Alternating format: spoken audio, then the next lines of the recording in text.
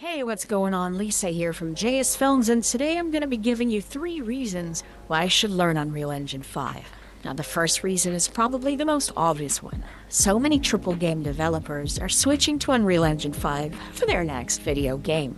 Final Fantasy VII Part 2, Tomb Raider, Gears of War, and rumor has it, even a new bioshock game. And what's crazy is UE5's only been out a month. Who knows what other video games will use it in a foreseeable future.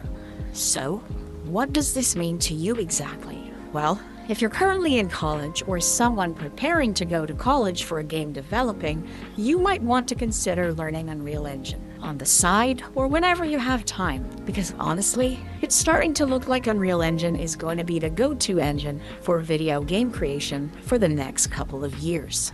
Now, the second reason why you should learn Unreal is that it's also being used in the filmmaking industry right now. From the latest Matrix movie, to the Mandalorian series on Disney, and most recently, Star Trek Discovery.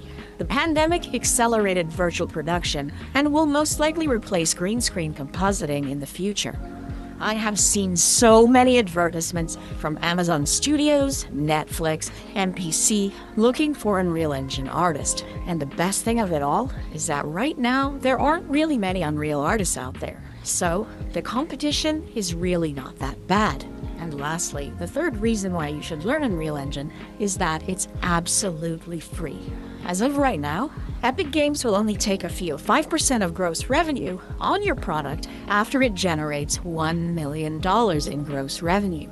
So, if you make less than that, you don't have to pay a dime, which is absolutely crazy considering how good Unreal Engine is. On top of that, there are also many free resources and courses for you to learn Unreal Engine. Additionally, Unreal Engine's documentation is pretty darn robust and currently being updated. However, if you want to pay for courses, there are plenty of those around as well, on websites such as Udemy and Artstation. Well, that's all I have for y'all today. I give you 3 reasons why you should learn Unreal Engine 5. Once again, my name is Lisa from JS Films, and thank you for watching.